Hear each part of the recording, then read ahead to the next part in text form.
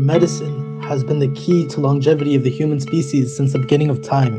The development of drugs, surgery, and therapy have enabled our species to live longer than ever before. Our tale today takes us to the year 1928 in London, England, on a day which looked like every other.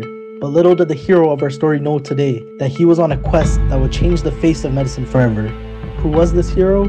Dr. Alexander Fleming, an average man, but far from an average scientist. He is the founder of a strategy that mankind has used to cure us from infections of all sorts. He is the founder of antibiotics. Dr. Alexander Fleming was a humble bacteriologist at St. Mary's Hospital in London, England, and was often considered lazy. He set up a culture of bacteria on a plate called Staphylococcus and went off on a 2-week vacation. Upon returning to the lab, he noticed a peculiar fungus growing on the plate that would stop the growth of Staphylococcus. He described the fungus as a sort of white matter that would change color from dark green to black to yellow. He extracted the mold and determined that it belonged to a special class of fungus called Penicillium. He then further named the active ingredient penicillin.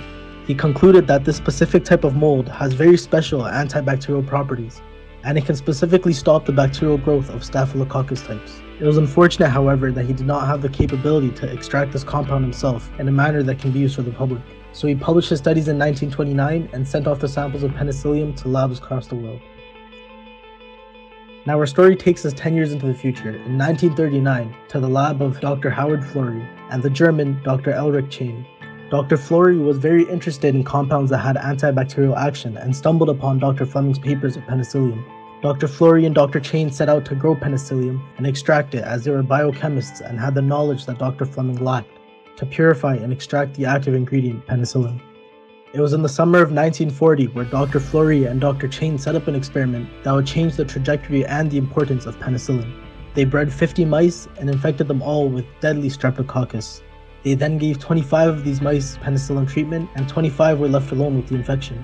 The results of the experiment were truly groundbreaking, as the mice that were treated with the penicillin successfully survived and those that were not treated died. This very experiment laid the foundation for the trials of penicillin in humans and eventually be used as everyday medicine.